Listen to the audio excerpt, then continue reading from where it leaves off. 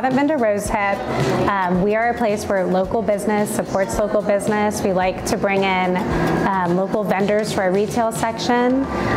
Rose Hip Market started out as a coffee trailer in Terrell Heights, and this is just the expansion of what happens when you bring coffee, when you bring people together in the neighborhood with coffee. And then you can also bring them other goods and food and happiness. So we have added made-to-order sandwiches and salads. We've got a fig and prosciutto sandwich on a baguette, and then a garden salad. It's just mixed greens with some pumpkin seeds and a balsamic vinaigrette.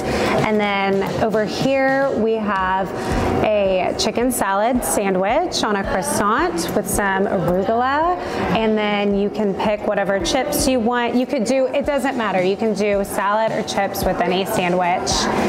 We also have a turkey and apple or a caprese sandwich, also available on the menu. We have started partnering with La Plantaqueria on the weekends for tacos. They make plant-based tacos that are absolutely delicious. As someone who eats meat, I was totally blown away. They are so good. We've also partnered with Rooster Crow Bakery on the just every day for our baked goods. We have muffins and cookies and quesitos and pecan bar. So the drinks I have out, these are some of the most popular items. We've got a cappuccino. This is an iced matcha. I think my favorite way to drink the coffee here is in a cappuccino.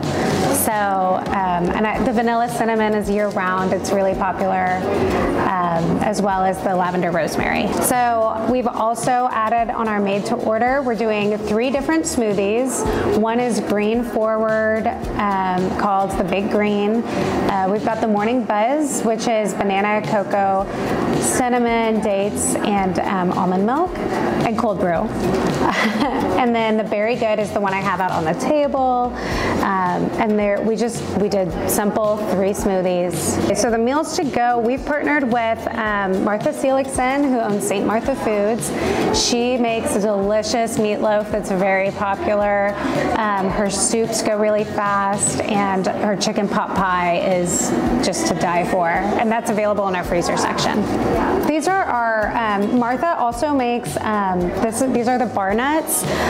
We normally have firecrackers in stock, but they just get wiped out every single week. If you'd like to apply to be a vendor, you could email us at rosehipmarket@gmail.com, or you can come in to the shop and find one of my business cards. We're always looking for interesting things for our shelves and our frozen section. We could always use more support with that.